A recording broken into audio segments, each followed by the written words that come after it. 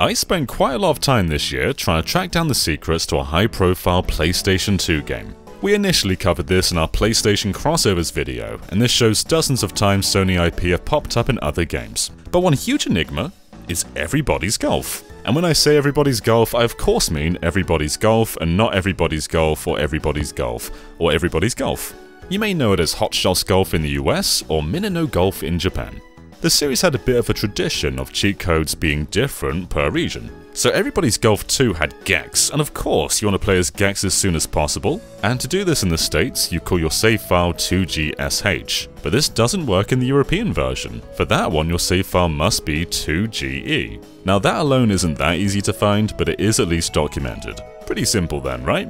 Now Hot Shots Golf 3 didn't get a European release, but Hot Shots Golf 4, or the PS2's Everybody's Golf, had pretty radical regional differences.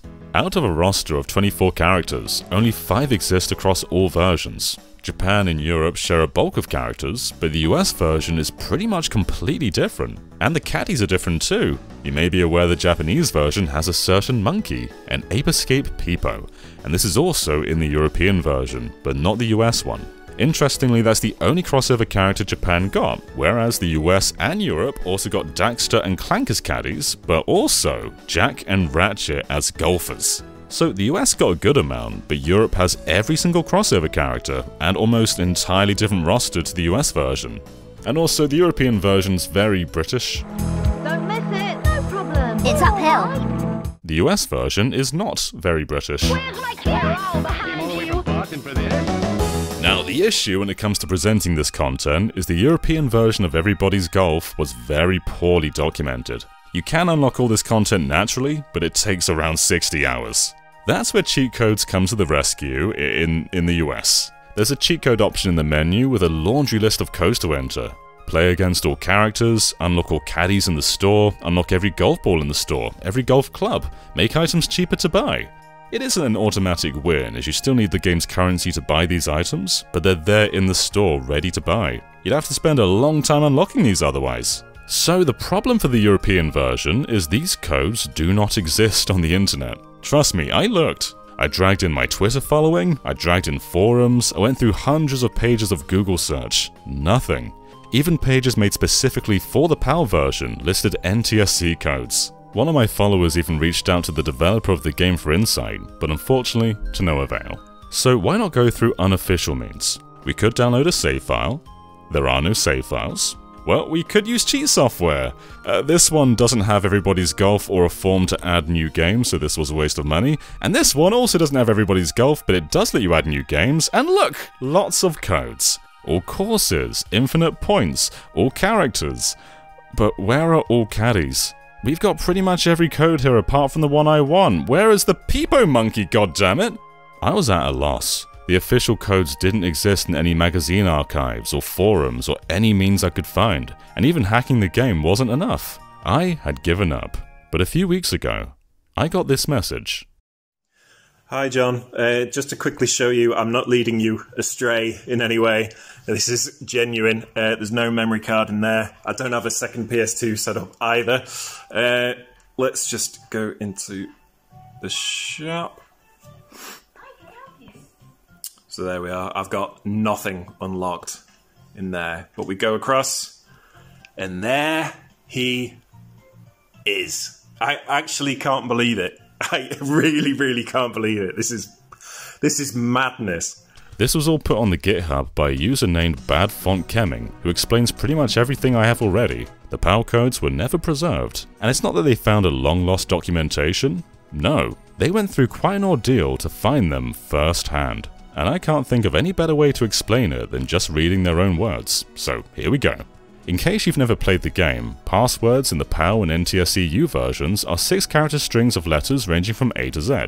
Interestingly, the NTSC-J version of the game doesn't use A to Z, instead opting for Japanese characters. No way this would come into play, right?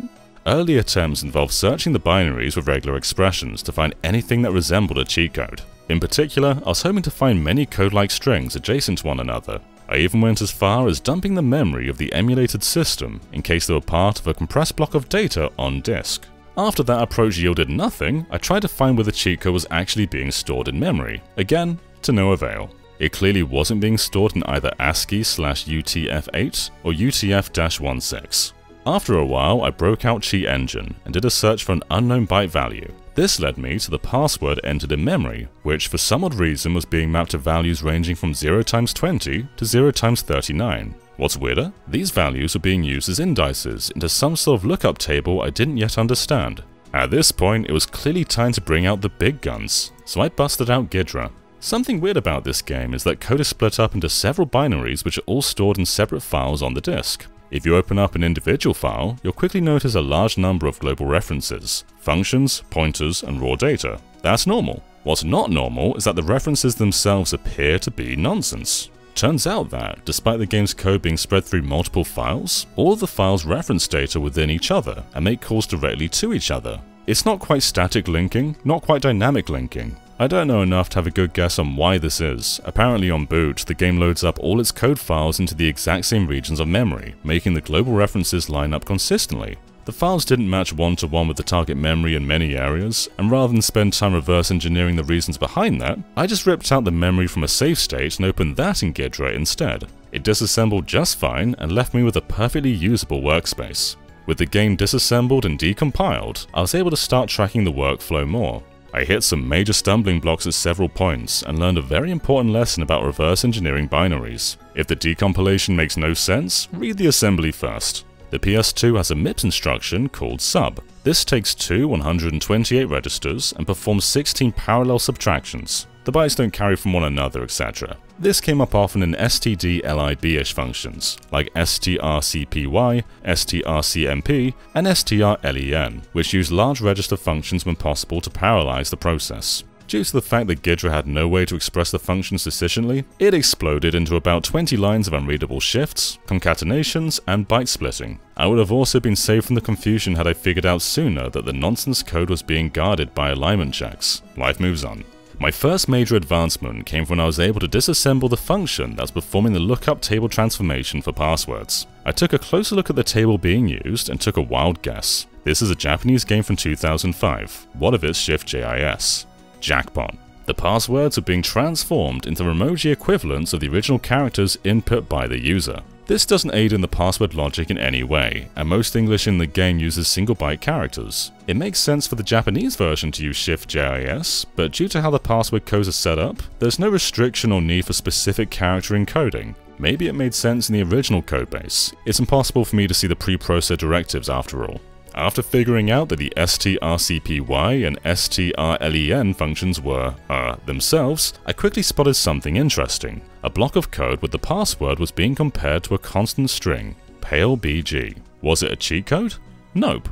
In fact, once I finished labeling and reversing, I found out the code calling the strcmp should never get hit, forcing the branch to be taken with a NOP and no notable effect either. Was this a troll password from the developers or testing code left in the game? I choose to believe it's the former because it's more funny that way.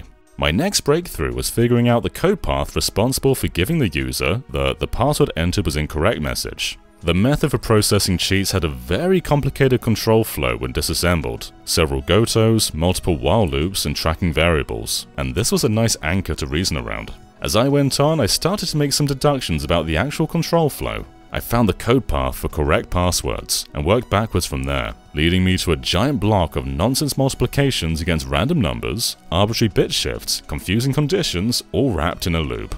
Sight reading the code, I was fearing at first this was an attempt to control flow obfuscation, which I found from experience can take an annoyingly long time to undo. I was very relieved when I saw the loop condition, and realized it only ran for 6 iterations at most, the length of a password. Ultimately, what I found is the passwords are not stored in memory, nor on disk. Instead, they are procedurally generated by nonsense math, which generates one character at a time, compares the current character in the password to it, and repeats until the password is or isn't valid. It then repeats this process for each potential password that can be generated. It seeds this process by pulling a 16-bit value from a constant table of 101 entries stored in memory, and ends when it sees null bytes. Each entry in the table is 8 bytes long. The first 4 bits describe the 2-byte seed, and the next 4 describe what the cheat should do or unlock. Armed with this knowledge, I ripped the decompiled scrambler code and pasted it into my IDE, provided all the seeds, fixed the compile errors, and I was able to generate the table presented below.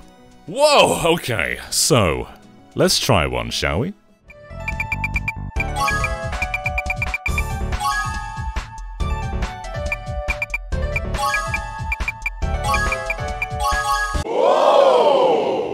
So an amazingly huge shout out to Bad Font Kemming for figuring all this out. This person is a genius. I bow to you. We can now play the European version of Everybody's Golf with all of its content. To save people trouble in the future, I've taken my save file and it's now in Game FAQs. You can download that and play with the Pipo Monkey or the European version of the dog, which is much different to the US version of the dog, because of course they are. I went into this year wanting the secrets of this game revealed, and 2022 has delivered.